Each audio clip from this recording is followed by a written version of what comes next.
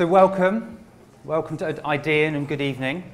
You've all come along to an evening called the Beta Business Makers Meetup, and some of you might be thinking, what the hell is a beta business? And so I'm going to spend about 10 or 15 minutes telling you about what it is, or what they are. Hint, it's this thing at the bottom here. So it's a new approach to designing, launching and growing new businesses at pace. It makes sense to start a little bit about why do we need to do this. Who's seen this quote before? Put your hands up if you have. So a few of you. Fantastic quote. It's a bit cliched to talk about this, but it's a really fantastic quote from the former CEO of General Electric, where he talks about if the pace of change is faster outside your organisation than it is inside your organisation, then the end is near. This isn't new news to the leaders of all the big businesses in the world. So this chap here runs quite a big bank in North America, and a couple of years ago, in his shareholder letter, he said Silicon Valley is coming for our lunch. And so the leaders of these businesses know about all the change that's going on outside their company. They know about the new startups that have got access to easy VC money, can get to market very quickly, can get global distribution through app stores and can target customers anywhere in the world. They know about that. They know about the new technologies that are changing their business. They know about the new consumer behaviours. And they're spending billions and billions of pounds or dollars or euros, wherever they are, on trying to respond to that and to remain relevant. And we see them as doing a couple of different things. So this bit here, how is it that they can protect the business of today? How is it that they can improve the customer experience of the business and reduce the cost of doing so? Here they're trying to build internal capability, whether it be design capability, digital capability, data capability. Here, from within, they're trying to create new ventures and innovation labs. And then here, they might be doing VC investment in startups. They might have incubators. And I think all of these things are good. However, I think we need something else, which I'll come back to. But I think typically what's happening, particularly with the digital transformations, is businesses are building a slightly better version of themselves. Slightly faster, slightly more digital, slightly cheaper, which is really important, but it's not enough. And really what we've seen with clients across all those different initiatives is that it's just really difficult to shift to a new business model. They can become slightly better, yes, and they do need to. But for all these reasons that this huge guy in black and white behind me talks about, so this is the godfather of disruption. He coined the term disruptive innovation. So he's a professor at Harvard Business School, Clayton Christensen. And he says the reason that businesses are so successful today is because they execute a business model so well. They've become so brilliant at executing that business model, and everything about them reinforces that. So it could be about their processes, it could be about their go-to-market, their distribution, their brand, but everything that they do reinforces that current business model, which makes it really, really difficult to shift to another one. So we think it's time for a plan B. And there's a really interesting study which I encourage you to read about. So if you Google ambidextrous organisation, you'll find an article on Harvard Business Review. And a couple of years ago, maybe even 15 years ago, a couple of academics in North America, so Charles O'Reilly and Michael Tushman, did a study looking at businesses that were looking at breakthrough innovations. And they identified 4 different organisational models that companies were adopting when trying to deliver these breakthrough innovations. So they've got the idea of functional design, cross-functional teams where you'd have an emerging business that sort of sits across here, and then unsupported teams over here. And then there was a 4th model that they identified. I would call this a spin-out. They called it the ambidextrous organisation.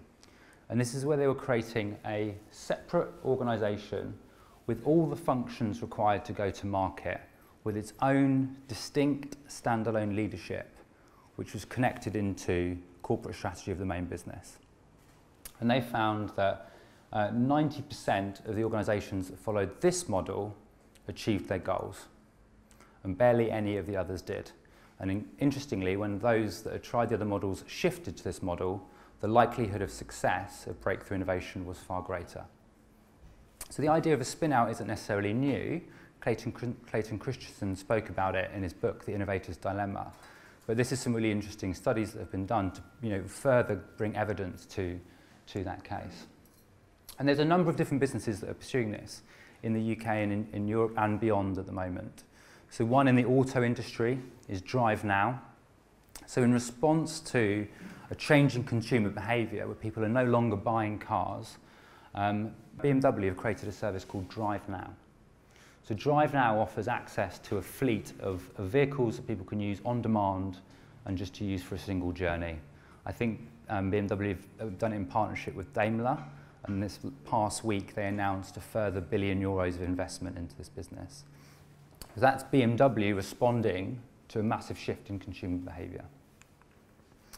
A well-known retailer in the UK, Tesco, has noticed the rapid growth of Aldi and Lidl, so two discount food retailers that together over recent years have captured 13% of the groceries market in the UK. And in response, Tesco's has launched a business called Jack's, their own discount retailer. And I know a few people in the room know this one quite well because they were working at it. A number of years ago, Sky, in response to the growth of Netflix, decided to launch a business called Now TV with a fundamentally different business model. So it's a pay-as-you-go rather than a subscription model. So the idea of a spin-out exists, but our question here is really, is spinning out by itself just enough? Just by creating that separate organisation, does it mean that you'll be successful? And we don't think that is the case. So this chap here, Professor at Wharton, talks about this idea that there's a tremendous amount of uncertainty when we're setting out to pursue new ventures. And it's so difficult to be right in that world. And we need to find ways to reduce those elements of uncertainty. If you look at a very different type of company, whether it be Google or Jeff Bezos at Amazon has said exactly the same thing, Mark Zuckerberg at Facebook has said almost exactly the same thing, they see their competitive advantage as their ability to be more experimental than their competitors. The ability to learn faster.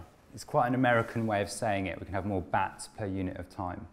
But really these organisations are saying that we can learn quicker than our competitors.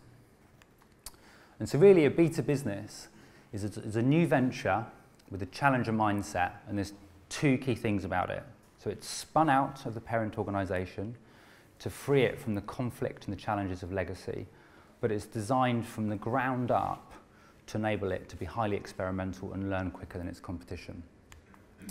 So we see this as being an additional response to these other four. We don't see it as being instead of. We think businesses need all of these.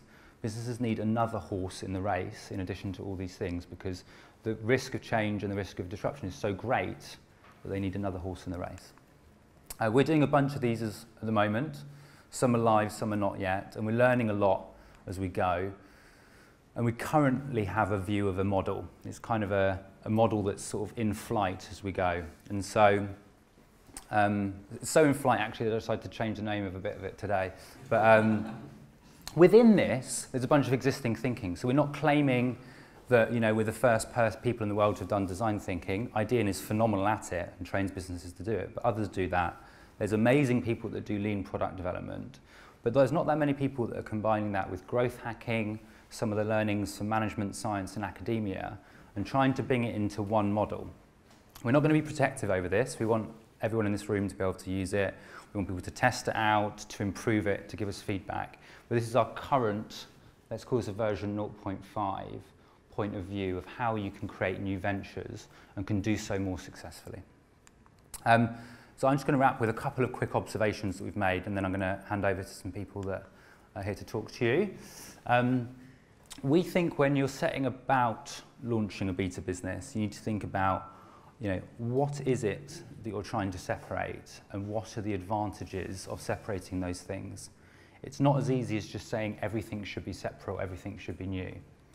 You need to think about what is it that's going to make us highly successful in this new thing that we're doing, and what is going to give us an unfair advantage from our parent business. So at the last event we hosted, we had a guy called Professor Kostas Markides from London Business School, who's a fantastic speaker, very enigmatic, waves his hands around a lot, runs around the stage. So I highly recommend you checking him out. And he's done lots of work over the last couple of decades looking at spin-outs. And that's something that he says. He says you have to attack the new space like an entrepreneur would. If you look at it from the lens of your existing business, you'll think about the incumbency of your organization. You'll think about the process models that exist in your business, the business models, the distribution models. A new entrant wouldn't do that. So you have to attack the space like an entrepreneur. But then once you've found a space, you need to work out what from the mothership will give you an unfair advantage. What does a parent business have that any other startup in the space won't have? And so we don't think there is a hard and fast rule on this. It's a case-by-case basis. The other thing as well, which is also borrowed from Costas, is not everything should be outside. You needn't spin out everything that you're doing. It doesn't make sense to. Some things will be much, much more successful being inside.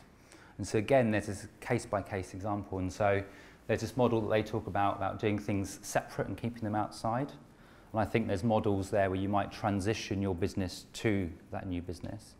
There's doing it separate and then bringing it back in. There's doing it inside and then taking it outside. So again, it's very much about being aware of the context and the situation.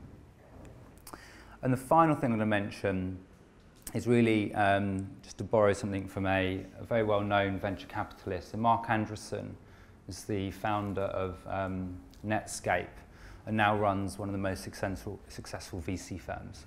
So he has got his experience and his heart and his mind and his hands in some of the biggest and fastest growth businesses over recent years. And the thing that he talks about a huge amount is something called product market fit. Now, a bunch of you in this room will know that term. A bunch of large organizations that are trying to innovate won't. We see it a lot of the time. People think, right, once we've launched, we'll just get customers. We're X big company and we've got millions of customers, so we'll just be able to acquire them. But that's just not the case. Once you get into market, that's when the hard stuff really starts. And you only should really start to scale your business when you have a proof point that it's delivering real value. And so the startup world calls it product market fit. And this quote here from Mark Andreessen really sort of highlights the point of the importance of it.